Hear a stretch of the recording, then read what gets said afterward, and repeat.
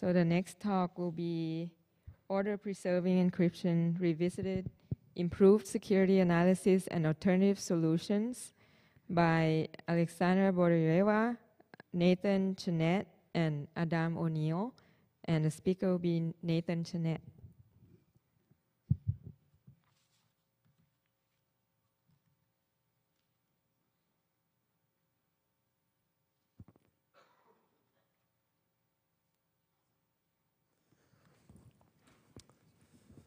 Okay. Oop, there we go. Okay. Hello. Hi, I'm Nathan Chenette, and I'm here to share a few new results in order-preserving encryption. This is joint work with Sasha Boldreva and Adam O'Neill. So as order-preserving encryption is a relatively new topic of interest, I'd like to start out with some background and motivation for its use. And I'll start by recalling the definition of order-preserving encryption. So we say that a symmetric encryption scheme is order-preserving if encryption is deterministic and strictly increasing. So in the picture, you can see an example of an order-preserving encryption function on some key, where if M0 is less than M1, then the encryption of M0 is less than the encryption of M1 for that key. So hence order-preserving. So you might be wondering why something as limited and seemingly insecure as this could be useful. And that brings me to the canonical application for OPE. And the canonical application is range queries, supporting efficient range queries on encrypted data, specifically for outsourced databases. This application was noted in the database community back in 2004. And essentially the idea is that the client stores an OPE encrypted database on an outsourced server. And in order to access range-specified data on that database, it's as easy as if the database were encrypted or were not encrypted at all. He simply encrypts the two ends of the range that he's interested in, sends those ciphertexts to the server, and the server returns all the records for which the ciphertext falls between those two values. So it's quite simple. So that application spawned the first study of OPE back in 2004 in the database community. However, the first cryptographic study of OPE did not occur until 2009, and this was due to my co-authors and myself, along with Yoon-Ho Lee. And in that paper, we defined a secure OPE to be a pseudorandom order-preserving function, or POPF. Now, this is a similar definition to that of a pseudorandom function. And the security experiment is as follows. The adversary is given black box query access to an order-preserving function, and he's tasked with deciding whether that function is, in fact, the OPE scheme on a random key, or if it's a random order-preserving function from the set of all order-preserving functions on the same domain and range. This latter object we call the ideal object for this definition, as it's what an OPE should emulate if it's trying to be POPF secure. So in that paper, we also designed a POPF secure scheme. And since those results came out, we've heard from many people who want to implement our scheme, as it has been proven POPF secure, and in any case, it's better than no encryption for applications where you do desire only range queries. However, as we emphasized in our old paper, there are still some unanswered questions about the security of our scheme, and they stem from the idea that we are unsure about the security guarantees of the ideal object itself, that is, a random order-preserving function. In particular, it's not clear exactly what information is necessarily leaked by a random order-preserving function and what information is secure. To elaborate on this situation, let's compare to the case of a pseudorandom function and its ideal object, a random function.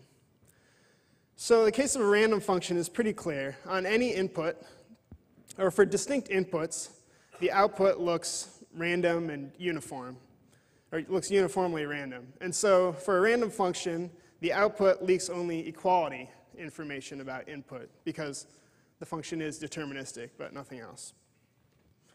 However, the case for a random order preserving function is slightly less clear. On any input, the output leaks definitely order because it's order preserving, but it also leaks things like the approximate location. For example, if you see a small ciphertext, it likely came from a small input. It also leaks approximate distance. For instance, if you see ciphertexts that are very far apart, they likely came from inputs that are very far apart. And maybe there's more that is leaked by output. And these questions about what a random order preserving function leaks in its ciphertext about input are what held us back from recommending people implement our scheme from our old paper. And we left it as an open problem to characterize this leakage. So this brings us to our current contributions. So our main result is to address this open question of analyzing the security guarantees of a random order preserving function. And to do this, the first thing we do is we suggest several notions of one-wayness to analyze OPE security. We then analyze the one-wayness of a random order preserving function using those notions. And by extension, these results then apply to the POPF secure scheme of our old paper. And finally, we have a couple tangential results where we talk about two variations of the OPE primitive that support range queries in only particular circumstances, but with improved one-wayness. And we'll get to those at the end. But first, I'd like to talk about our main results, and before that, I need to talk about our new notions of security. Now, we need new security notions because traditional notions of security are in general too strong to be satisfied by an OPE scheme.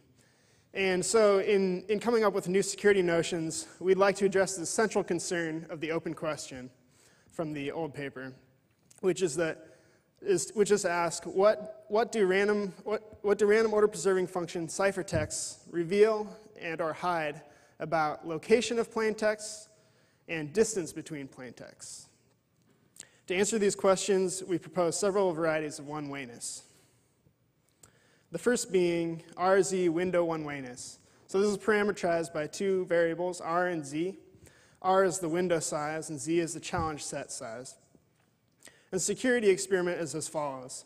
First, we sample Z uniformly random messages from the message space, and we sample a random key from the key generator. We then encrypt each of these messages and send those ciphertexts to the adversary. And the adversary is tasked with outputting a plaintext window of size R. The adversary's advantage is then the probability of the event that one of these messages, the challenge messages, occurs within that plaintext window. So this is essentially measuring the probability that an adversary can invert one of Z encryptions of random plaintexts to within a window of size R. The second notion of one-wayness we talk about is window distance one-wayness. So this is the distance version of what I just talked about, where, again, we're parameterized by R and Z. R is now the distance window size, and Z is still the challenge set size. The security experiment is exactly as before, except now the adversary is supposed to output a distance window of size R. And his advantage is the probability of the event that for some two distinct messages, their distance lies in the distance window. So this is essentially measuring the probability that an adversary can find the distance between any two of the challenge messages to within a window of size R. Okay, so now let's look at how a random order preserving function stacks up to our notions of one-wayness. Here's an overview of our results. So it turns out that for small window one-wayness and small window distance one-wayness, we find that a random order preserving function is secure, meaning that we find an upper bound on any adversary's advantage. On the other hand, for large window one-wayness and large distance window one-wayness, where by large I mean R is approximately Z, the number of challenge messages over square root of the size of the message space, we find that ROPF is insecure. That is, we construct an adversary that and lower bound its advantage very close to 1. So let's delve into these results a little bit here. So the first result is that a random order preserving function is secure under small window one-wayness. And to do this, we prove an upper bound on the 1z window one-wayness advantage against ROPF. So the upper bound is as shown in this theorem. It's a very interesting bound. It's actually quite clean, and it doesn't even have to do with n, the size of the ciphertext space. And the interpretation of this result is that any adversary's probability of inverting one of z encryptions of random plain texts is bounded by approximately a constant time z over root m. And for reasonable z, this is small, so that's why we say secure. So as this result is the technical meat of our paper, I wanted to look a little bit into the proof, which is non-trivial. Oh, so remember that the idea is that we want to prove an upper bound on the 1z window one-wayness advantage against ROPF. So the first thing we do in the proof is we reduce to the problem of bounding 1 window one-wayness advantage. So we've reduced it to the problem of bounding the adversary's success in inverting a single random message, or the encryption of a single random message with only one guess, window size 1. So if you think about it, this is in fact an information theoretic question, because the adversary is given no query ability. He's simply given a ciphertext, and he has to guess a message that's the most likely plain text for that ciphertext, knowing that encryption was a random order preserving function. So given this ciphertext, the adversary's best option is to output this most likely plain text. And in this graph, you can see that I've plotted the most likely plain text probability for each ciphertext C across the ciphertext space.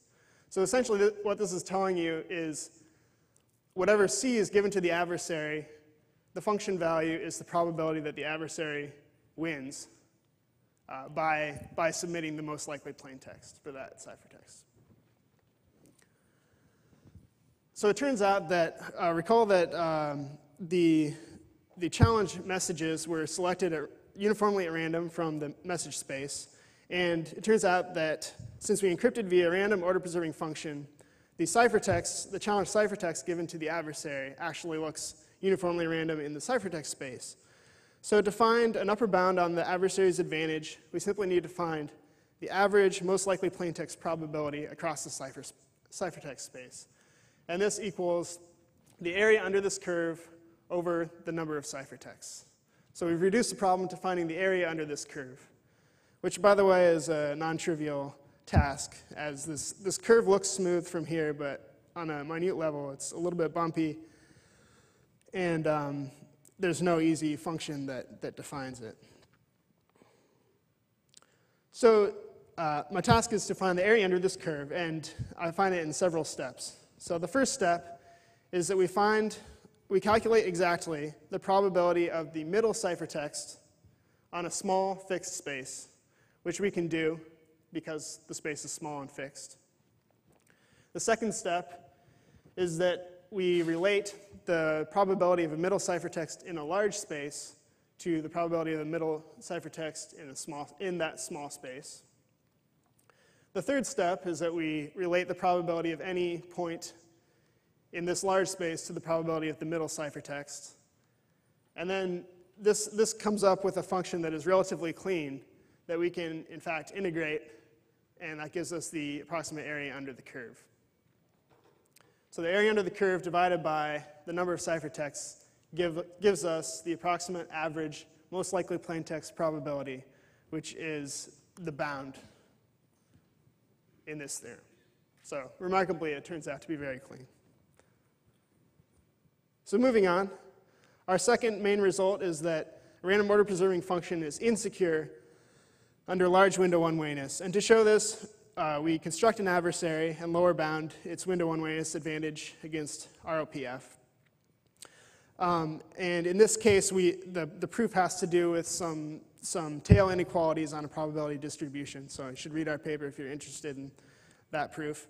And the result, the lower bound on the adversary's advantage is as shown in this theorem, where B is a constant. And notice that R is approximately this constant times root M. So notice that if B is, we say, a medium-sized constant, say 8 or something, then this value is very close to 1. So for a window size 8 root M, the adversary is almost certain to win all the time. So yes, the interpretation is that given Z encryptions of random plaintext, the adversary that we construct can, with high probability, invert one of them to within a size B root M window, where B is a medium-sized constant, say 8. Now what about distance window one-wayness? Well, in fact, in this case, we find analogous results to the window one-wayness cases. And the interpretations of these results are that guessing the exact distance between encryptions of two random plaintexts is hard, while guessing the approximate distance is easy. Okay, next we have a few supplementary security considerations for ROPF. One being that if some plaintext-ciphertext pairs are known to the adversary, then the adversary's view and our analysis applies to the subspaces between these points. So in this picture, if the orange points are known plaintext-ciphertext pairs, then our analysis applies to these gray subspaces as if there's an ROPF scheme on each of those. Secondly, we show in the paper why choosing ciphertext space size at least 7 times the plaintext space size should be sufficient for our analysis to hold. And finally, we insert a caution about the assumption we made at the beginning of our security definitions, which is that the challenge messages come from a uniformly random distribution. And of course, it could come from another distribution and is an open problem to extend this to other distributions. However, I find it unlikely that you'd be able to say something in general for all distributions that's very clean, at least. So finally, I'd like to look at these variants to order-preserving encryption that I mentioned in the introduction. The first being modular order-preserving encryption. So this is a variant of OPE in which modular order is preserved, and it supports modular range queries. You can see in this picture that a modular OPE encryption function looks a lot like an OPE encryption function, except that there's a wraparound point. And so this function still supports range queries, although it's not order-preserving per se. So in fact, the OPE scheme of our earlier paper we show that the OPE scheme of our earlier paper can be extended to a modular OPE scheme by prepending a random secret shift. And what does this do to one-wayness? Well, in fact, this modular OPE scheme is now optimally RZ window one-way secure, while distance window one-wayness security is equivalent to that of the OPE scheme. And in fact, knowledge of a single plaintext ciphertext pair essentially reduces the MOPE to an OPE. So in a sense, this is really just a small step beyond OPE. And finally, our second variant is we call committed OPE. So some past results have implemented schemes for range queries on predetermined static databases. And this is a situation where key generation is allowed to take the database's input, and all ciphertexts are revealed in the database. Now, this may seem like a very naive situation, but in fact it's just the order-preserving version of secure searchable index schemes, which have been widely studied in the literature. And in our paper, we straightforwardly construct an optimally secure OPE scheme. It turns out that this is very easy to do if you have a function that, a constant time function that sends the ith element of your database to index I.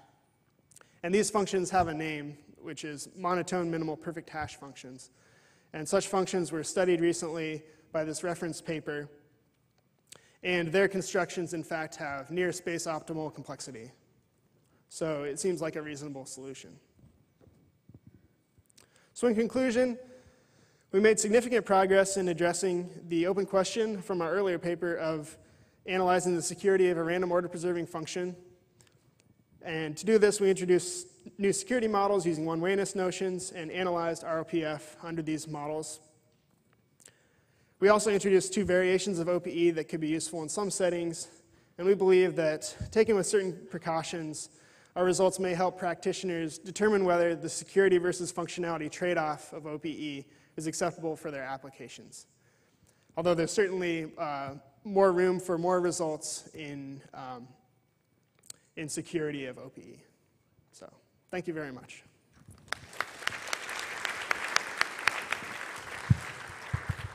We have time for questions.